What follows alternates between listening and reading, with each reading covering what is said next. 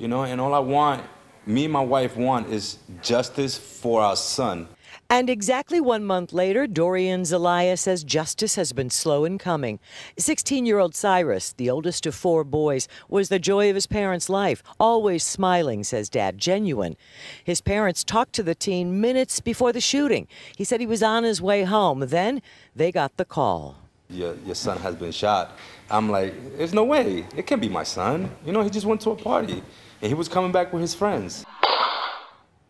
A neighbor's Ring doorbell captured the sound of gunfire after the shooting on Waterview Street outside the house party. It appears Cyrus and a friend were shot while inside a vehicle. Deputies identified the accused gunman, but say the investigation is ongoing because of reluctant witnesses and the suspect's stand your ground assertion.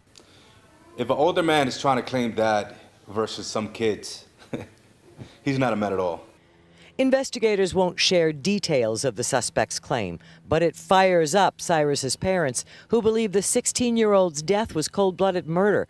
On the one hand, Dad Dorian says he isn't trying to rush the process. On the other, he says it's gone on too long. We agree on that we don't want them to drop the ball.